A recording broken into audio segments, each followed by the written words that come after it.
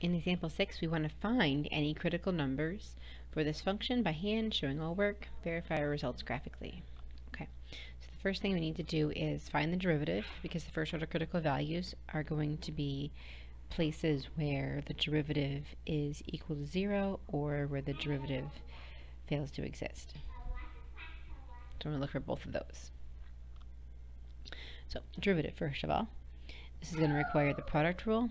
I'm going to rewrite my function as x times 4 minus x to the 1/2 power. So product rule, if I do the derivative of x first, that's 1.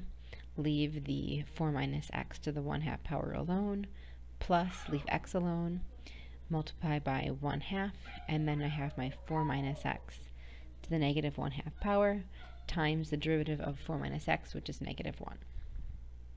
So if I simplify, I have 4 minus x to the 1/2 power minus 1/2 x times 4 minus x to the negative 1/2 power. Okay, so I need to set this equal to 0, and I also need to find out where it fails to exist. So first of all, setting it equal to 0. So f prime of x equals 0 gives us 4 minus x to the 1/2. I'm going to put this in the bottom so that I can work with it a little more easily. I have x over 2, 4 minus x to the positive 1/2 equals 0. Okay, so the first thing I'll do is add this to the other side. So 4 minus x to the 1/2 power equals x over 2, 4 minus x to the 1/2 power. Then I can multiply this denominator over to the other side. So it gives us 2 times 4 minus x to the 1/2 plus 1/2 is 1 equals x. And then we can distribute 8 minus 2x equals x, or 8 equals 3x, so x is 8/3. Okay. So we've got a critical value at x equals 8/3. 8/3 is a little bit bigger than 2 less than 3, and so 2 less than 3, this could be 8/3. So graphically, at least so far, we're lining up where this might be 8/3. And then let's look at the places where the function fails to exist.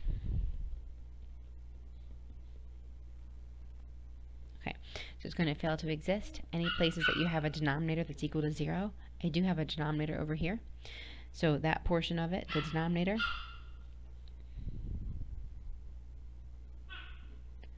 if I want the denominator equal to 0, that gives me 4 minus x equals 0, so x equals 4. And at x equals 4, right over here, that is a candidate for an extrema, although that happens to be an endpoint, so it's not going to be an actual critical value.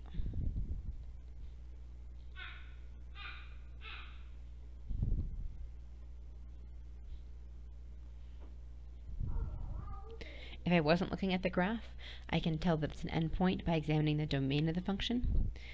So the domain of f of x is, if I plug in a number larger than 4 into the function, it makes it undefined. So the domain is negative infinity to 4. And again, you can see that that's an endpoint to the domain, and therefore is not possible to be a critical value. So I only have one critical value. Okay. So verify my results and label my results in the graph. This is our critical value.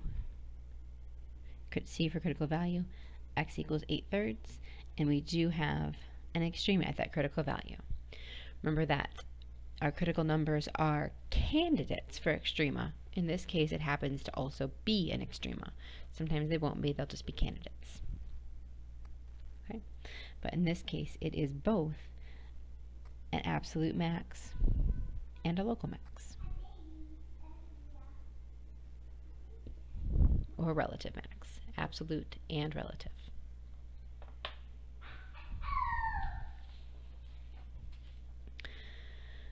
Now, how do we tell if we've actually found an absolute max or a min from our critical values? We're going to need to test them. So the first thing I want to do is find the domain, because like we saw in the last one, if I don't know the domain, then I can't tell if I have, without a graph, reached an endpoint or achieved a value that's not possible. So find the domain, then find the derivative, because you're going to need to locate the critical values using the derivative, setting equal to 0, finding out where it doesn't exist. Now, this is the procedure for finding absolute maxima and minima. So we're going to not just look for the locals, or to look at a test in the next section for locals. This is just for the absolutes. So for the absolutes, I just need the y values. And so I want to evaluate f at the critical values and at the endpoints, because remember, you can have absolute at endpoints to get your y values. Then we're going to choose the smallest and largest to be the min and the max, and then we'll have the extrema at their ordered pairs. Okay, so let's take a look at the absolute mins and maxes of this function. I'm going to rewrite it first. So f of x is 1/4 x to the 4th plus 1/3 x to the 3rd minus 3x squared plus 10. And it's going to be on -4 to 4. So in step 1, the domain, it's been restricted to -4 to 4. So I'm only going to be looking for critical values on that interval. Then I'm going to find the derivative. So the derivative is 4 times 1/4, which is 1, x to the 3rd, plus 3 times 1/3, which is 1, x to the 2nd. 3 times 2 is 6, x plus 0. Okay, so that's my derivative. Step 3, locating critical values. So I'm going to start with finding places where the first derivative is equal to 0. So it's factorable. So I have x times x squared plus x minus 6 equals 0. So that's x times x. Sorry about all the background noise. That's x times x plus 3 times x minus 2 equals 0. And then we can set each of those equal to 0. We get x equals 0, and x equals -3, and x equals 2. Okay, so that gives us 3 critical values. They're all in the domain, so they all get to stay. We also need to look for places where the first derivative fails to exist. That's usually denominators equal to 0. I don't have any. There's going to be none because my derivative is polynomial. There's no places where it fails to exist. Okay, so I have 3 critical values, and now I want to test which of these is an absolute extremum. So I'm going to take, in step 4, we're going to evaluate the endpoints and the critical values into f. Remember, we're using y values, so we're going to plug them into the original function f. So I want f of -4, f of -3, f of 0, f of 2, and f of 4. The original function, way back up here. Okay, so I'm going to plug in 0, and it get 10. And I'm going to plug in the rest of them in just a second here. So f of -4, 14/3, f of -3, f of 0 we already did, f of 2, and f of 4. Okay, so I'm going to write down these values. We've got 4.67, -5.75, we already knew our 10, 4.67, and 47.33. Alright, so to find the absolute min and maximum, we want the biggest and the smallest. So because that one's negative, it's the smallest for sure, and the 47 is the largest.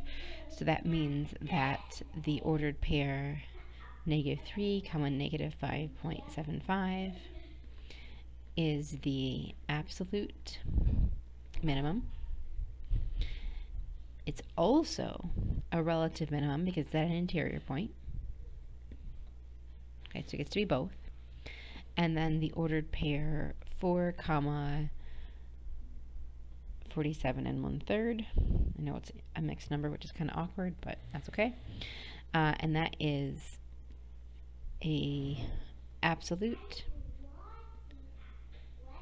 maximum. It's at an end point, so it could not ever be a relative maximum, just absolute. This one got to be both because at an interior point, it's between the two endpoints of -4 and 4. Now the rest we can't yet classify. I don't know if this is just from the absolute value test for absolute extrema. I don't know whether 0, 10 or 2, 4 and 2/3 is anything significant. We'll have to have another test for that, which comes in the next section.